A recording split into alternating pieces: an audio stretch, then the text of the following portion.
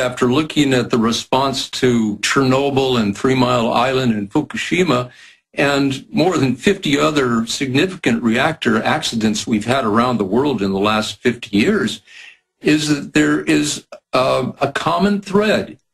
And I've described it as hubris, denial, and deception. This is the response to nuclear risk. You begin with denial. Our technology will never fail, even though you know it leaks. Well, there's a saying within the nuclear engineering community, and it's very brief but very telling. Among themselves, they agree. They have this statement: nuclear energy can be safe. Nuclear energy can be clean, just not at the same time. That's the hubris. Now, when the hubris fails and there's an accident, you get into denial. And you saw this at Chernobyl, 3 Mile Island, and Fukushima. Initially, the government says, no problem. It took almost 9 years before the TMI owners admitted that there had been a partial meltdown in the plant. The third phase is deception, when it becomes obvious that there is a problem, when people downwind start picking up radiation traces and say, where is this coming from? Then you get into deception. Okay, we have it under control. In Japan, it's look at the radiation monitors, which they took forever to install, shows there's no problem. This place, figure in air, is 13.05 microsievert per hour.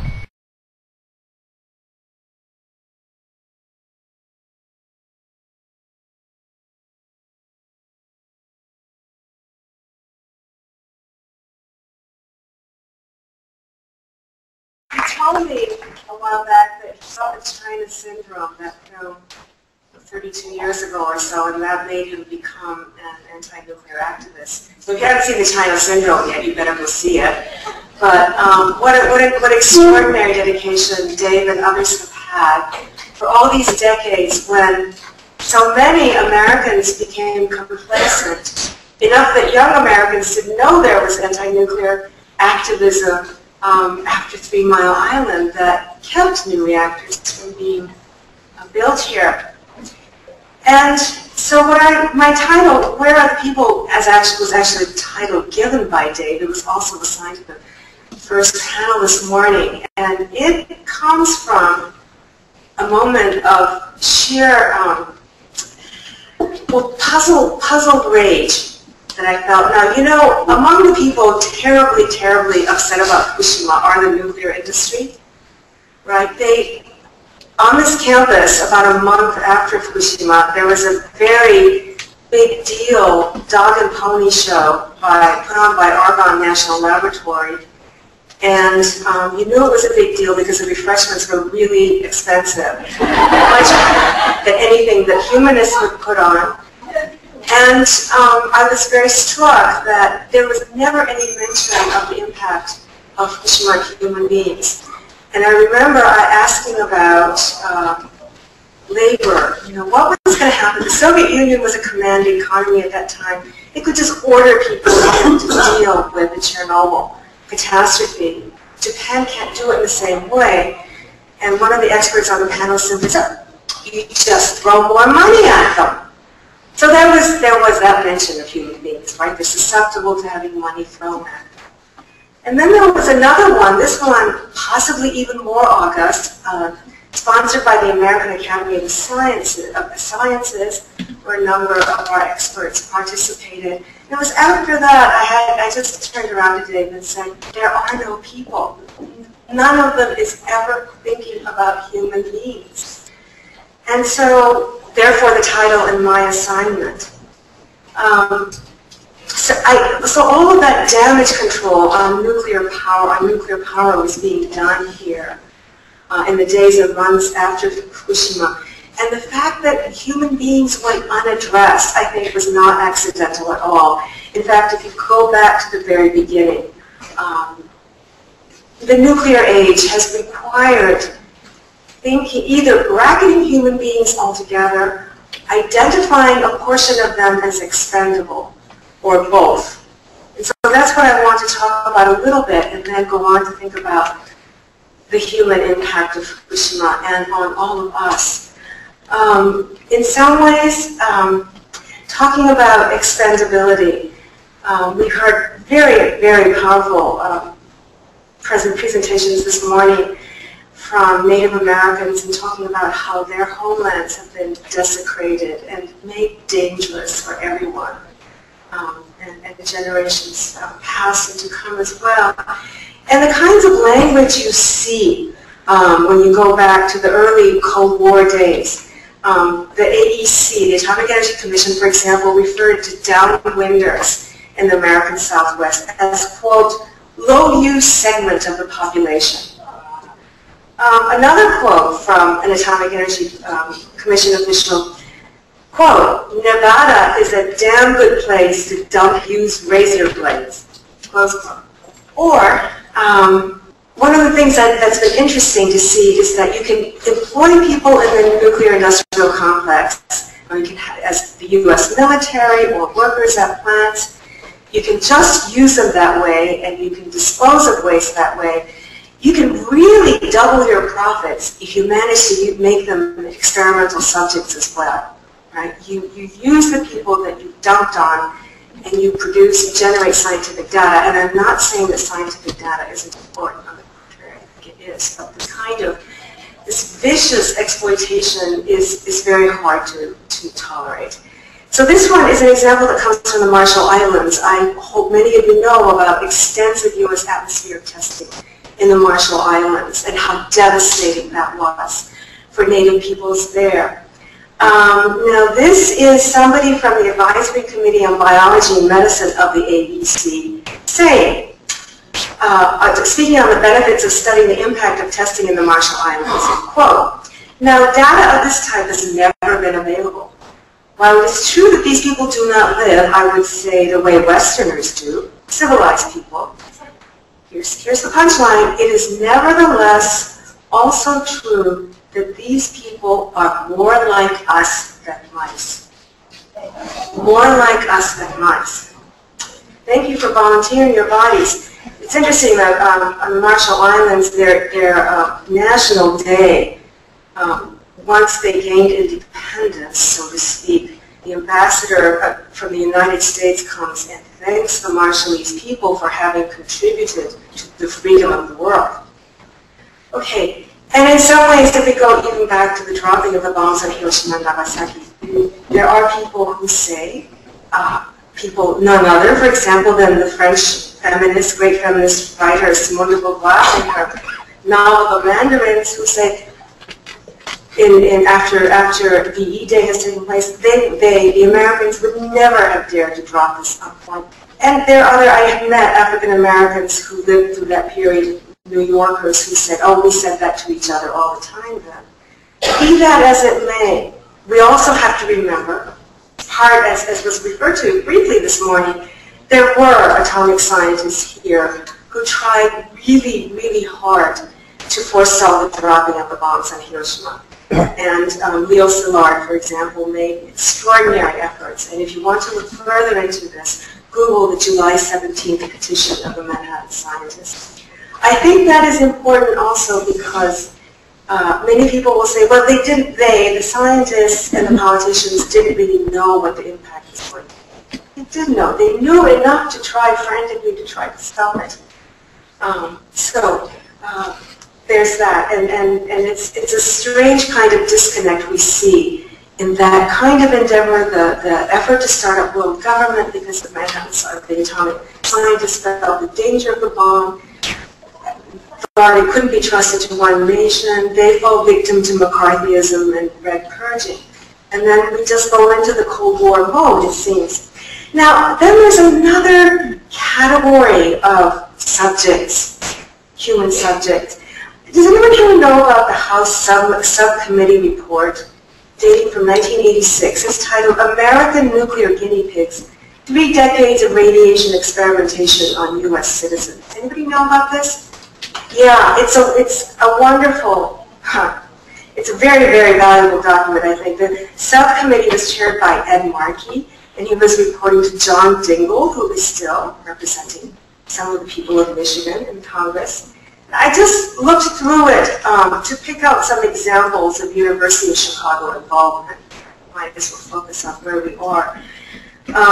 One of the examples I found was as part of the Manhattan Project between 1945 and 1947 was not just the University of Chicago, but Oak Ridge in Tennessee, Strong Memorial Hospital in Rochester, University of California in San Francisco. 18 patients were, quote, injected with plutonium to measure the quantity retained by the human body. Were they told? Absolutely not. Plutonium, I learned through reading this, that plutonium was a word that could not be used during the war. These were people who were selected because their physicians thought they had illnesses that left them with fewer than 10 years to live. And I think, are you kidding? You think 10 years is nothing to a human being? Anyway, and as it turns out, some of them died in 5 years, some of them died in 20. But certainly they were not informed, and they're survivors. And perhaps some of their survivors, and some of them were informed only in 1974. This next one is in some ways, I think it's very revelatory because I've been talking about expendable subjects. And I think one of the things we have to remember is that there are people who are minorities, people in weak positions, economically vulnerable people who can be singled out as expendable. But it's like Bonhoeffer, was it Bonhoeffer talking about, you know, when the Nazis come for so-and-so, I didn't stand up, and finally they come for you. You realize that we are all subjects of human experimentation in the nuclear age. But this one is between 1961 to 63, taking place at the University of Chicago and Argonne National Laboratory, 102 human subjects. Now, who might they be? The subcommittee report says students and researchers' staffs, some of whom are labeled volunteers. 102 human subjects. Now, if you're an undergraduate and your professor asks you to take part in an experiment, would you be able to say no? If you were the secretary to a researcher, now why did the researchers experiment on themselves? One could ask. They didn't, as far as I know. Okay, what was done with these human subjects? They were fed real fallout from the Nevada test site. Simulated fallout particles that contain strontium, barium, or cesium, or solutions of strontium and cesium. This experiment was designed to measure human absorption and retention. I'm quoting here. Human absorption and retention of these radioactive substances. The Department of Energy reported no long-term medical follow-up on these subjects. A scientific paper was published, I think, in 1964 or so, but apparently no effort to follow up on these people.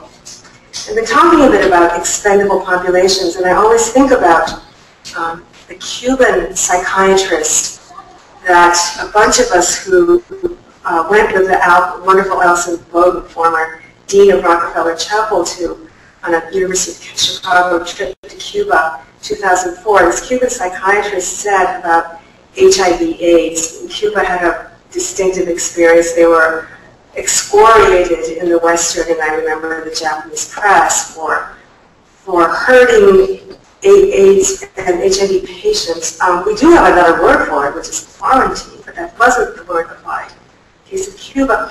Anyhow, and then Cuba goes on after a period of great suffering to develop retrovirals on their own steam. This physician said the experience of dealing with AIDS, HIV patients taught us something fundamental about society, that whenever there is a crisis, the vulnerable suffer more. All of us suffer, but the vulnerable suffer more. And I think what has happened in Fukushima, in Chernobyl, and the many other sites of nuclear production and experimentation, whether they have resulted in disasters that can't be concealed or not, whether it's much more subtle, I think what's happened is irreparable and irreversible, given the nature of radioactive substances. And I think the question that is before us today is it irredeemable?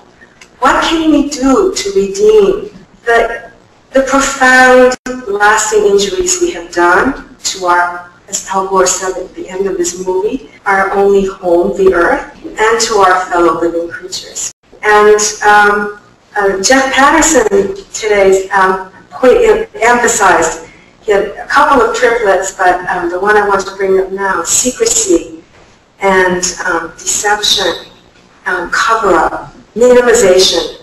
Secrecy, cover-up, minimization. When authorities are dealing with nuclear incidents. I think that that is what gets us to this point, that nuclear power, weapons and energy, both, threatens us fundamentally as biological and social beings. And going back to the title that David Kraft gave me, People, Where Are the People? Let's not forget that democracy has a root, the Greek word demos, which means the people. Nuclear power is incompatible with we the people, with any genuine notion of democracy. So before I explore some of these issues further, I want to dispose of one common question quickly. I found many people saying to me after Fukushima, in Japan of all places, they've already suffered once. How could it possibly happen there? Well, as in other places, it's not that special in that sense. It's just that there was a little extra labor that had to go in. One is in a neutral way, the scientific experiment imperative that they're Japanese scientists, physicists, indeed even very progressive physicists, liberals and leftists, who had known about nuclear experimentation that surged before the war and who were eager to resume it after the war. That desire to know. So oftentimes we are somehow made to think that scientists are very special people, and if they want to know something, if they want to find something else out, they uniquely are entitled to having that desire, knowledge, and etc. Why? That's one thing, the scientific imperative. The other one, of course, is something that's come up a lot today, atoms for peace.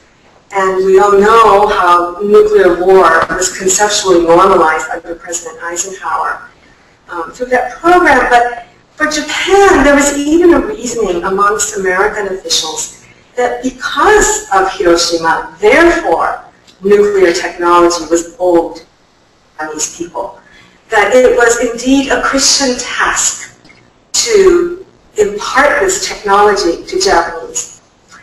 And that Japanese people, on the other hand, on the receiving end, had to be gotten over what was patronizingly called by Japanese who were eager to promote this technology, had to be gotten over their nuclear allergy. And gotten over it, they were. There was all the talk of bringing wealth, too cheap to meter, wealth to depopulating communities, so forth and so on. The same dreary and dreadful pattern of seduction happened in Japan too. And another one that I think is very important, a number of you might have seen an op-ed in the New York Times with Frank von Hippel, whose name came up today, and a Japanese writer, a few days ago called Japan's Nuclear Mistake, in which the authors say it's not good for proliferation reasons for Japan to continue to rely on nuclear power, but quickly dismiss the possibility that Japan would veer from its anti-nuclear weapons policy. But it is clear to many people, experts who study this, that the attraction of nuclear power, nuclear energy in Japan, as elsewhere, has been that it could be a latent nuclear weapons power. And in fact, the former lamentable, but not lamented, governor of Tokyo, who's now left that position to run for national political office, start up a new group, just said, because he was aligned with an almost equally unpleasant person, New Power broker Hashimoto from Osaka, that he had made a big thing about distancing himself from nuclear power, and former Governor Ishihara just said, I'm going to make them take that out of the party statement, party platform, because we Japanese cannot afford to give up on the possibility of nuclear weapons power. So people shouldn't be sanguine about Japan and its nuclear weapons ambitions. Also, just one other thing, people have often said to me, Japanese people don't protest, and we've seen over the summer that that's not true. But it was also true a long, long time ago. And for example, in 1950 with the Stockholm Appeal, some of you may know about this, right? There were 273.5 million signatories worldwide, 6.4 million in Japan, and 3 million in the US. Those who became involved in signing this appeal to ban nuclear weapons think of this as a crime against humanity, were quickly purged under the occupation. In March 1954 was the Lucky Dragon incident. And housewives in one ward in Tokyo launched an anti-nuclear campaign and gathered 32 million signatures. 1954 is well before social media.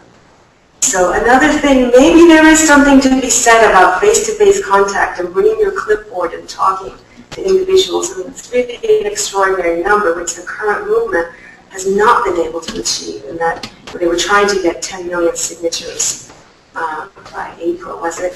Now it's just been extended, and I think it's at 70 or 80, 10 million, and it's now at 60 million or so. Okay, back to secrecy. The United States occupation, well, the United States having dropped the atomic bomb in Hiroshima and Nagasaki, then proceeds to have pretty much a unilateral rather than allied occupation of Japan, which was turned out to be absolutely significant for the future that post-war Japan would have.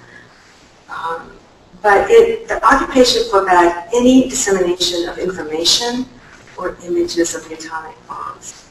Right? So people were not, they could not talk about, they couldn't publish anything on it. There's a great deal of censorship that went on under the occupation that was all about bringing American liberal values to this until ever so recently enemy fascist country, but so be it. I remember those years well, and this is in a way how I come to be before you today, was that my father was part of the U.S. occupation. My mother was a woman, Japanese woman, he met and married in that context, fought a lot at the breakfast table about U.S. atmospheric testing. My father said it was absolutely necessary because of those commies. And my mother, who was an Anne Stevenson scholar, was absolutely horrified. And since I knew then already that my mother was right and my father inevitably and necessarily wrong, I kind of was set on the right path on the nuclear issue very early on. And I want to share with you a poem that is in your packets, but it's the place I often return to think about the nuclear issue. It was a poem written just about that time, right at the end of the occupation, on the first images of the atomic bomb, of the victims, in other words, people on ground zero. Remember the Smithsonian, 17 years ago now, would not allow an exhibit which showed the experience of the atomic bombs on the ground. So they ended up with a refurbished Enola Gay. Now, what a complete way to learn about the impact of the atomic bombs, is just to have the Enola Gay there. So this poet, a woman, this was a very, very heady time in Japan when so much that had been crushed during the war years and then even under the occupation was coming to light. So in the context of the union movement, marking of the anniversary of Hiroshima, she showed up at work and was told to produce a poem. So this is her poem, having just seen her first image of an atomic bomb victim. Upon seeing a photograph of an atomic bomb victim, this burnt, oozing face of August 5th, 6th, 1945, belonged to someone in Hiroshima at that moment. One of the 250,000 burnt, oozing things no longer of this world. Even so, my friend, let us look once again into the faces we have turned toward each other. Faces without a trace of the flames of war. Faces of today, radiant with health. Morning fresh faces. When I search there for the expression tomorrow could bring, a shudder passes through me. The earth holds several hundred nuclear weapons. How will you walk the abyss between life and death? Can you be so serenely beautiful? Hush, and listen. Can you hear something coming? What needs to be seen is before your eyes. What needs to be chosen is in the palm of your hand. 8:15 a.m. comes around every day. That morning of August 6, 1945, all those 250,000 people who died instantly were, like you, like me, serenely beautiful, caught off guard. So the title of the poem actually is Greetings. Greetings to each other, greetings to this face of a once beautiful young woman, so transfigured.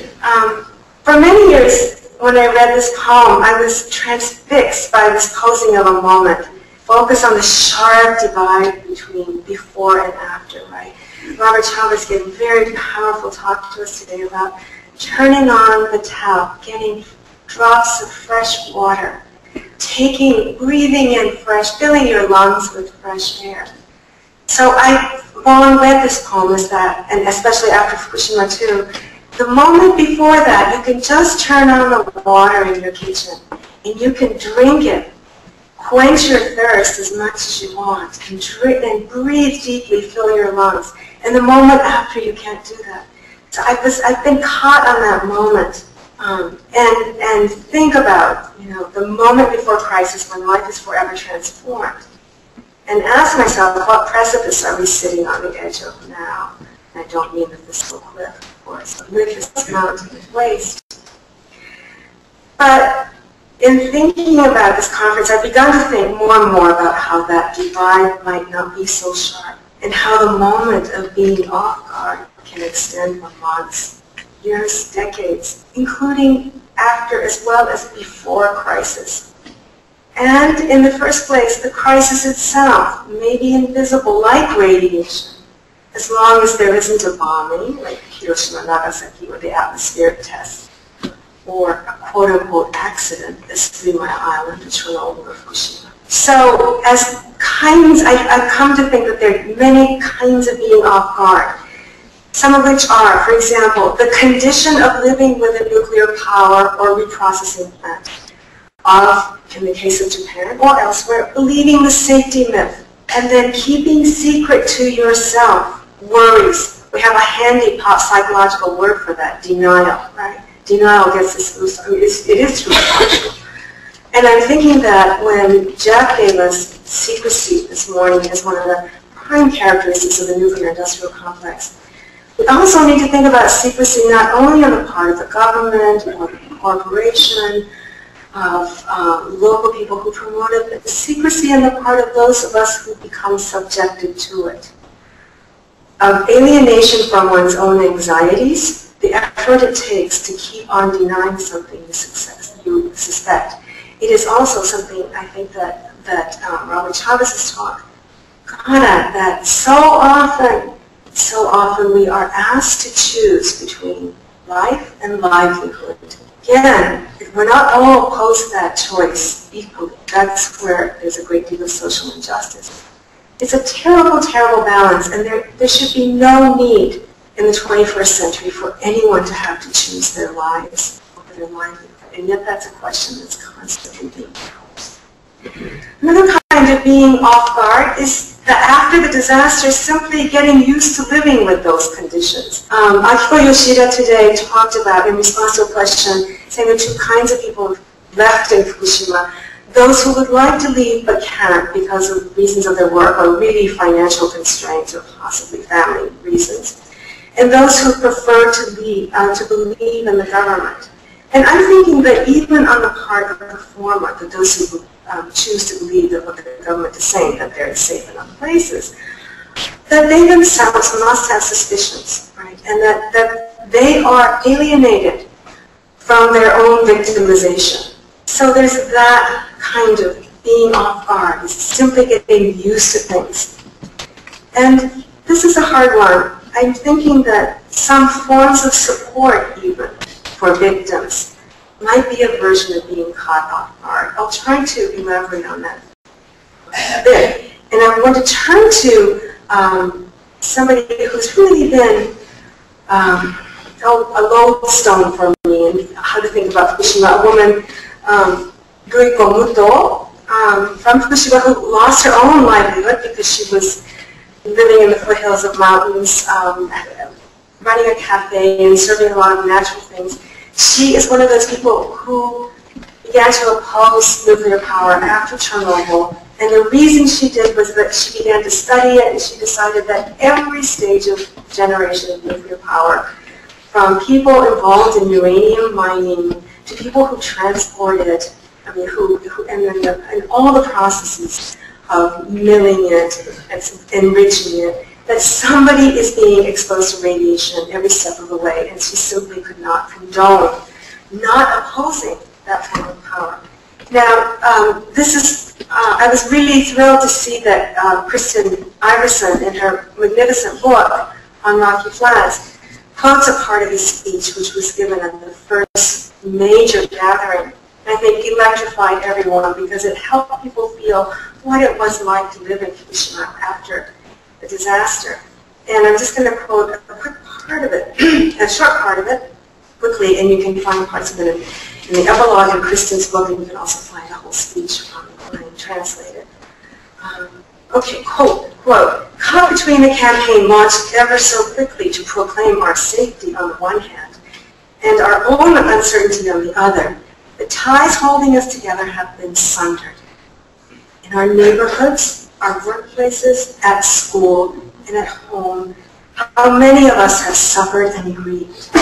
Like it or not, decisions are pressed upon us every day. To flee or not to flee, to eat or not to eat, it's a series of Hamlet-like questions. To hang out our wash or not to hang it out. To make our children wear masks or not to force them to till our fields or not to till them, to protest to someone, something, or remain silent. All manner of agonizing decisions have confronted us. And these questions are the ones that I think she's to me so helpful because she's not trapped by false divisions.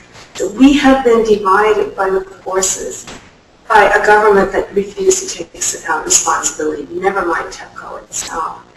And there are people in Fukushima who will say, for all the problems with the Soviet Union, that compulsory evacuation 3 days later is something that could have helped us. It could have helped, for example, in families where the father and mother generation, even the father might have wanted to leave, but the mother-in-law says, no, I've got to stay here. It could have cut down on some of those intra-family disputes because if the government orders you to leave. But of course, the government didn't want to pay that much money or take such responsibility. So these divisions that have been produced in Fukushima are overlaid and aggravating what was already an acute economic divide in Japan. Japan, I would say, late 1990s, had the lowest income gap of the G7, and now the G8, the richest countries in the world, between the highest income earners and the lowest. And by 2005, I think it was second only to the United States. And I have read since then that by some indices, inequality in Japan exceeds that of the United States, which is a major achievement, you have to admit, right? To show greater inequality than the United States. And it's tragic because what Japan had achieved post-war was a widespread middle-class society. Now, middle class is not everything, but it's a lot. Okay, so the kinds of divisions between the communities that site plans, house waste, and their interests, economic development, employment, although that has been exaggerated too. It's obviously a factor in the United States as well. Between those places that produce the electricity and those that consume it, this became a very big deal after Fukushima, as Tokyoites, some of them, felt with a pang that the people in northern Japan and Fukushima were not the beneficiaries of this electricity. It was being generated for Tokyoites, but it would be too dangerous to have a nuclear power plant in Tokyo. Between those who can afford relative safety and those who can't. Between those who can buy safe food and those who can't. I'll try to give examples from my direct experience, what people have told me directly. A niece of a friend with a baby was so furious at all the the rich people buying up the food grown from Osaka West, that she decided she was not going to worry at all. She was just going to eat whatever food she could buy that was affordable. And my friend said, well, what about the babies? She said, oh, the babies the same too. We're just not going to worry. So not being able to, not having choices can lead to that state of just coming into, she at least had the energy to be angry. You can just become indifferent from your hopelessness. A friend of mine whose husband runs, it's a K through, no, maybe it's just a middle school through college, and found after Fukushima that so many parents from Fukushima were trying to send middle school aged children to go to this school, which is in one of the metropolitan prefectures. And the husband would explain that no, we have a policy that junior high students cannot be living away from their parents. He said, no, we absolutely have to make sure that our children aren't identified with Fukushima so that they won't suffer for employment and marriage prospects. So this I think is a legacy of Hiroshima, is the marriage issue. And even recently I've seen in the paper reports of Fukushima men complaining that young women don't want to marry them. But a lot of secrecy, victim secrecy took place after the atomic bombings because people were worried that their children would not be able to get married or be well employed. I once asked a very interesting, wonderful American historian who teaches at the Hiroshima Peace Institute, I asked him, so do you see this kind of phenomenon among Hanford downwinders of worrying about marriage? He says, no, Americans are in such denial about the dangers of Asia that there's no discrimination. I don't know if that's true. I'd be very eager to hear. I think what happens a lot in the U.S. is people worry about property values. Right? That seems much more out there. We don't talk about this because it'll make the property values go down. Whereas marriageability is a huge issue in Japan. Another friend told me that one of his neighbors had her son driving back from Fukushima on weekends, and the neighbors complained about having a car with a Fukushima license plate. Didn't want to be parking, so he offered his own parking lot. There's a single nuclear reactor on the northernmost island of Hokkaido, which is sort of like my second home. And only after Fukushima did I hear that there was a rumor that girls from that area couldn't get married, and I asked a scientist from Hokkaido University whether that was true. He said, well, of course, the cancer rates, breast cancer rates are so much higher in that area than in the eastern part. So these are the kinds of divisions and tensions that are created, and also secrecy among those who have been victimized. Another kind of tension about staying or leaving, of course, who can afford, and recovery. Listening to Robert Chavez and Charmaine Whiteface today and talking about something I knew abstractly but had a new power to me about how contaminated their homelands have become, and yet how they want to continue to live their homelands, because homeland is a meaningful thing, made me think about my own worry and even criticism of people insisting on staying in Fukushima for the sake of staying. And that, even though I know how difficult it is to get up and leave, and I remember screening a film many of you may have seen called Chernobyl Park a number of years ago, and students were astonished, so why do these people just leave? And I thought, okay, you're University of Chicago's undergrads, you think that if you decide you don't like a place, you can just up and leave. It's not easy, not easy. So I'm well aware of that, and I just wish that there were systematic government support for allowing people to move, not just with their children, but their old folk to safer places. But on the other hand, we get campaigns like support the people of Fukushima by eating their produce, right? Support by eating, and it becomes particularly charged when you have organic farmers who have invested so much of themselves into producing safe food, and then it was becoming one of the hallmarks. Like, unlike China, Japan produces safe food. And some have given up, but many want to stay, and they've kind of put all their life's determination into saying, I'm somehow, one way or another, I'm going to produce safe food. And as a great graduate student in sociology, was one of your servers tonight, has taught me to think about, okay, so supposing that these people can produce food that's safe, that really is safe for consumers, what about them? What does it mean for these organic farmers to be working the soil in the contaminated areas? You know, so we can't just be thinking of the consumers and their safety, although market mentality encourages that. Or, you know, festivals like this in Soma, the 750-year-old festival of chasing the wild horses was revived almost in full scale this year. Now, you think about it, right? These horses, a number of those who were fit enough, were evacuated to Hokkaido in 2011. I guess they come back. Think about, what do horses do when they're running? They kick up dust, right? There's no way you can have horses running along. And you're attracting crowds, and on the one hand, it is energizing for people. It's like, it's the sign of this whole discourse of recovery, which the government has promoted like crazy, and local governments too, is one that bothers me immensely because it seems like a version of cover-up. On the one hand. On the other hand, people need to go on living their everyday lives. What is it that will give them the energy to do so? But this kind of reviving athletic meets for students, all of that seems very, very problematic to me. As does support by accepting irradiated detritus rubble, right? I think the city of Osaka just incinerated over 3 days at the end of November, rubble. And the government, of course, refused to oppose this, was made to seem like a NIMBY reaction, not in my backyard. But I don't think it is.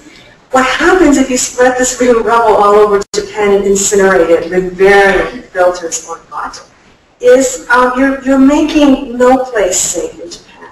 There's no place even to send children once you do this thoroughly enough, and I think that's a deliberate part of the government, act on the part of the government, by saying it's unpatriotic, you're not showing solidarity, but it is also tacitly saying, look, the whole archipelago is now contaminated. You have no choice but to live with it. Of course, no one's going to say this, and I will not in any way be able to tolerate it. But this is what's happening.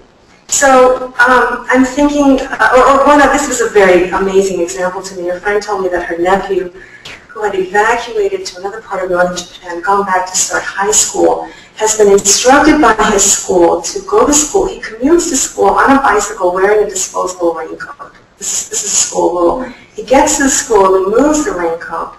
The way home, he gets a new disposable raincoat that he wears going back to school. What's being done to these raincoats, you know, with all these students wearing a set every day? Why is it considered acceptable to have children going to school in those circumstances? But that is, in another of those handy words that habituate us to a situation, the new normal. So I think the not wanting to know, the not wanting to acknowledge ourselves as victims is also a part of being caught off guard. It's a kind of it's alienation from oneself. It's keeping a profound part of yourself secret to yourself. And in the midst of all this, I'm going to finish quickly, so if you want discussion, you can have a little bit of it. On the one hand, sometimes I feel as if Fukushima had never happened, even in Japan, the way the restart of the Oi reactor over what is now widely acknowledged to be an active fault. All of that, and then the very loud voice that the economic interests have, the dire predictions about what will happen. And because Japan, you see, has been in this 20-year post-bubble recession, the claim about what will happen to unemployment if we give up on nuclear power is very powerful. So amidst that kind of thing, I think there are also new kinds of ties and self-expression spawned by Fukushima. Some of you know about the Skilled Veteran Service Corps of retirees with technical backgrounds who want to be able to go into Fukushima to spare younger workers exposure. It's also the people in the SPCF are doing this out of, many of them, you know, they rode the tide of the Japanese economic miracle, and it's a reflection of, for many of them, of what that economic miracle was worth. And the people like Ruiko Muto, when we talked earlier about the lack of accountability and liability, who are demanding that TEPCO and other responsible individuals be charged for this. The Japanese judicial system is complicated, so it's a multi-step process. But on the one hand, that they be charged, but also as part of joining this legal effort, the effort to talk to people, what she's told me about, from people who, from the inner part of Fukushima, who feel safe and who feel that they are really been victimized by the harmful rumors, another kind of double speak, and not really damaged, and by talking to them to get them to understand that they too are victims, right? To do some of the secrecy that one has maintained to oneself. So there's general election coming up on December 16th. I hope you will watch the results to see what happens. I think that the demonstrations over the summer were so successful that there's an enormous desire on the part of many to clamp down, to see we simply cannot allow nuclear power to be questioned. So in that sense, again, we're back to nuclear power. It's a fundamental challenge to democracy. So my question, how do we redeem life, this life on this degraded planet, and still our only home? How do we redeem life, individual and social, in this place that we have hurt so deeply? But which, when I say we, I want to say we are not all equally responsible, and for which future generations are not responsible at all. Thank you very much.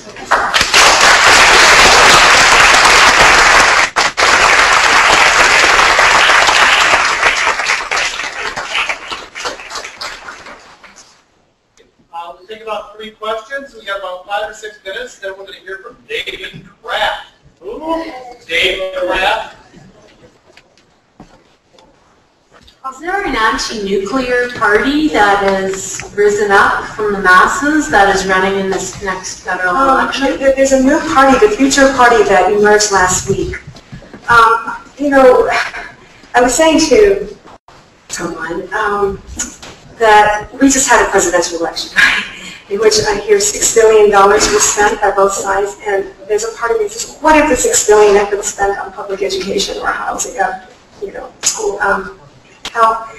In Japan, educations are very short. They're announcing that you have like 2 weeks, a little over 2 weeks. And it's, both of these models of elections are absurd. So the new party was just established last week. They are ahead of the others, and the head is a 62-year-old governor of Shiga Prefecture, which is in central western Japan. Communist Party and Social Democrats and some other splinter groups are supporting, but this party has stated as its position, ending reliance on nuclear power in 10 years. So we'll see how that goes. The Democratic Party, the ruling party, so-called, the Prime Minister Noda has waffled on this one way or the other, and now I think he's kind of getting back to saying in 30 years. But it remains to be seen. It is an issue I think that the electorate are keenly interested in, but whether in 2.5 weeks sufficient organizations, especially as campaign laws have become more and more and more stringent to a degree I can't believe. We'll see how much organizing can take place. I'm kind of going to ask this the same question that was asked earlier today. But we did see a movie about people who were organic farmers in Japan, and it was really very sad. But is there some kind of biological remediation? I mean, if you mushrooms or algae or something, or bacteria, I mean, you would have to do something with the mushrooms after they ate up all the. I mean, that's just assuming that they sucked up the radiation, but is there any kind of work with that at all? I think there are a lot of experiments. I don't know anything that is substantially reliable. People do all, you know, there was for a period relying on sunflowers, right, and we still see them, and I think they're cheering, so, and that's worth something, but, and mustard seed, yes, that's being tried too, but whatever you grow, if that is effective in absorbing radiation from the soil, you have to then deal with that plant. So, and then they're binding the light, that are being used, but I myself don't know anything that people are placing very firm, well, I think has a good chance of being reliable. But if others know more about these experiments, I'd be glad to hear. Just to follow up on the discussion here, I think it's important to understand that radioactive materials are highly unique in that regard, is that you don't clean up radioactive materials. It's not, you move them around. You absorb them, and concentrate them, and move them somewhere else because they are radiotoxic. In other words, their properties are due to their radioactive properties themselves, and these properties are really a function of their half-lives and how they interact biologically in the biosphere. And so there is no, unfortunately, there is no sort of magic or silver bullet that will somehow, some mushroom will somehow soak this up and you can move it. It's really, you have to make terrible social decisions that have to do with environmental triage and triage involving human beings. Yeah, in fact, I just learned, I always thought this word, the Japanese word for decontamination, josen, is peculiar, and I learned that it's not a very old word. It's the first character, the Sino-Chinese character is, Sino-Japanese character is remove, and the second character is contamination. Remove. But before this was used as josen, it's like snow removal. Well, snow, at least pre-Fukushima, is very different from radioactive contamination. So you can see that the very language that's circulating in society is straining to accommodate and somehow make bearable this new unbearable reality. Yeah, that sort of addresses my question. Could you address the way the language, culture, and the humanities, the arts, your specialty, have been brought to counter the lies that engineering and science have been used to cover up? Is that? Well, I think engineering and science are really indispensable too, and I don't think I didn't say they're not indispensable, but they've been used to distract people from the humanity that's been put at stake.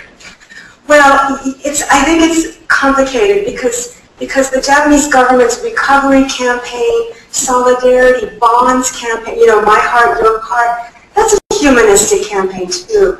I think it's a crock up, you can be humanistically covering up as much as you can be scientifically. There's no guarantee that one discourse or practice or another is going to force you, is going to compel you to be more accurate and honest. I was thinking of perhaps poetry or art that has come from... I think art and poetry can be deceptive too. They don't have to be, but neither does science have to be deceptive. They can both be deceptive. And you haven't seen that, you've seen both in Japan? Sure, sure. And it's very hard when people come, a 100-year-old woman has written her haiku or waka about, how don't let even your hearts be washed away by the tsunami. And you say, okay, you're 100 years old and you're well cared for by your secure middle-class grandchildren, great-grandchildren, people living on the ground, may not find it so easy to keep their hearts from being washed away. So I feel that it's a delicate thing that we have to keep our eyes open and our heart's eyes open. And, we need everything. Brain, heart, we need it all. One final question from Angela. It's a short one, she promises. What do you just say here? How is Japan managed with only 2 of 54 reactors? Well, isn't that a great mystery? Well, first of all, it is true that fossil fuels have had to be relied on more. That's for sure. It's also true that Japanese citizens have gone on incredible campaigns to conserve. They've really sweated out the summers because they want to produce the government and the power companies wrong, that they can't survive the summer without their air conditioning on all the time. there's that. And I don't, with colleagues and I maintain an Atomic Age website, University of Chicago, where we post Japanese and English language materials. Very interesting article recently that some of you may know about the German concern E.ON, E-O-N,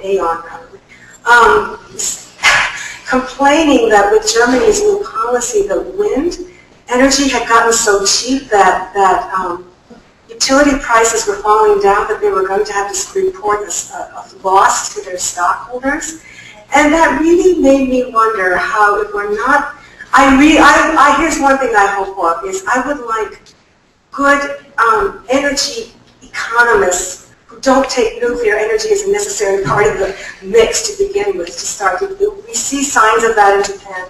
I would like to know the truth about what power mix is necessary, what happens to society, and I guess we'll learn some of that tomorrow, but really from an economic point of view, success is the term. Anyway, Japan has managed, and I'm sure that has really upset and panicked the authorities as well.